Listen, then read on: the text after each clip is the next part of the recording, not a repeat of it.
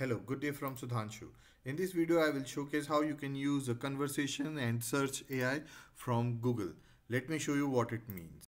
First of all, you can go to the it.nandavarth.in website. I am mentioning this URL in the description for you to experience what is Search AI and Google's Conversation AI with Generative AI Duet AI feature. So from here, we will experience Conversation AI.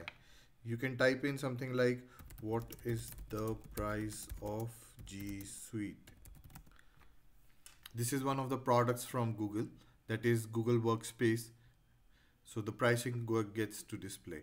And if you want to know what is your location, what you are seeing now is known as Conversation AI. It lets you can have a conversation with your data source. Data source can be a website, PDF document, etc. Now I will show you how search works.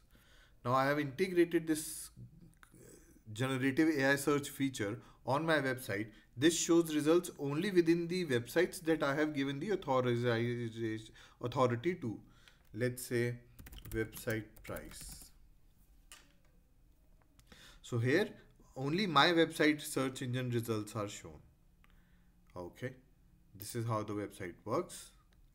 This was the introduction. Now I will showcase how to enable this search AI and conversation AI on your website for your purpose or for your client. The first prerequisite is you go to you first need to go to google.com/webmaster. I am again mentioning this URL in the description. Once you go to the webmaster, you would have to link your website. It is important. First mandatory step is to have a website where you will integrate conversation and search AI. So first have a website and then integrate with your website with this webmaster page. Go into the search console. Here you would have to integrate your website by adding the property.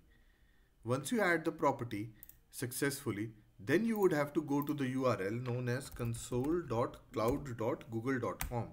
I'm again mentioning this URL within the description. From here you would have to go to the left hand side top right menu bar and scroll down. Once you scroll down, you would find more product option. Once you scroll down further, you would find an option which is search and conversation AI. Here it is under the artificial intelligence category.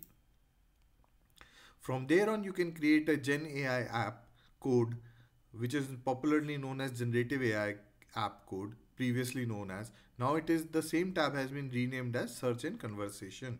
So let's start creating a new app. This new app will generally give you the code which you can integrate within your website. Okay. So what type of code you want? You want to have the search engine or you want to have the chat source? Let's create the chat source, which is the conversation AI. Let's give it a name. Testing for YouTube viewers. Okay. Let's give it an agent name. Agent name is something that will be visible over the tab of the conversation AI. Like I have given previously Sudhanshu. So here will be the agent name. Once we do that, we need to click on continue. We need to create a new data source because initially I have set up this data source. So I am able to see previous data sources, but because you would be doing it for the first time, you would have to create on the create new data source and create a data source. Now you can give you have various options with yourself. That is, you can enable a website as a data source from where the conversation will happen to the data source, or you can have it on the GCP bucket. For now, I will click and select the website as the source. Let me include the website. The website again has to be something that has been approved in the search.google.com console. So my it.nandavarth.in website is approved. So I will mention it over here. That is it.nandavarth.in. Okay. Sites to exclude would be empty. And then I would give my data source a name. Let's say testing for YouTube viewers. Okay, click on create. It takes a little while to create the data source. Okay, once the data source is provisioned, you would then have to look for the particular data source that you want to select. Let's have this one as the data source. Click on create.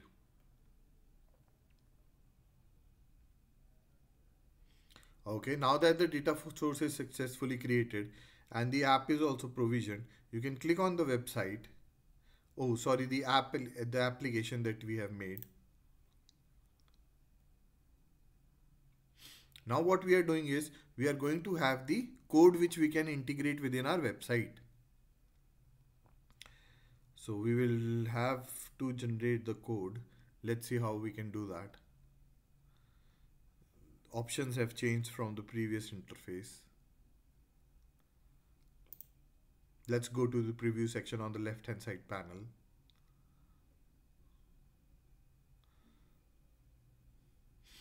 Okay, under the preview you would reach something known as dialog flow box.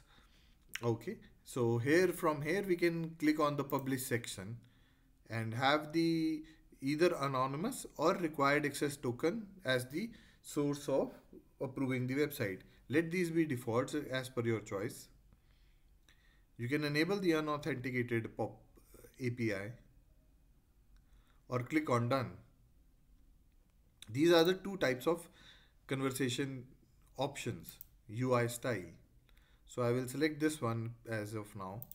Click on done. Okay. Still not getting the code. Let me figure it out.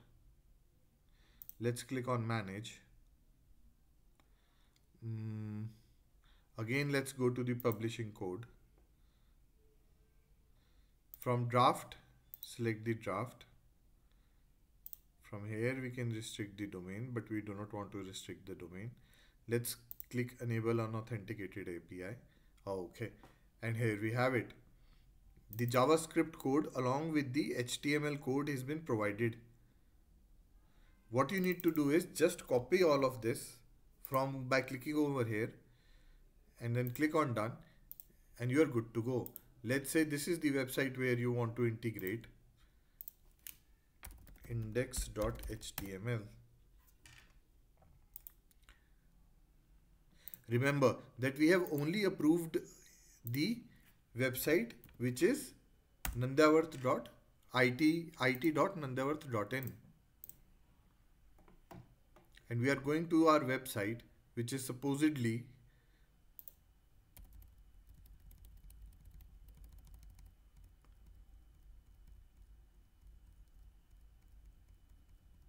index.html.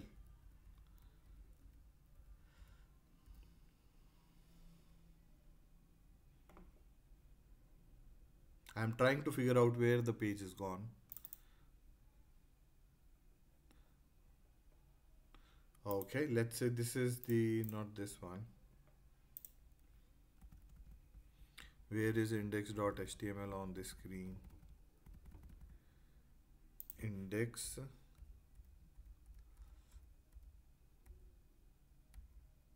Yeah, here it is. Index.html. So we will right click on it and put the code that we have copied from the source, that is this page, publish, copy and paste it on this page.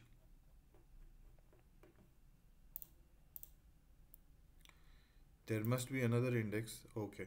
For this tutorial I will create a new folder, testing, and place the code over here.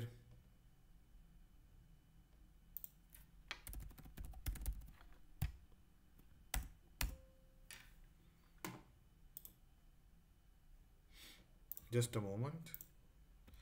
Yeah, you can simply paste it in its present form, double click it, and there you have it, the search box.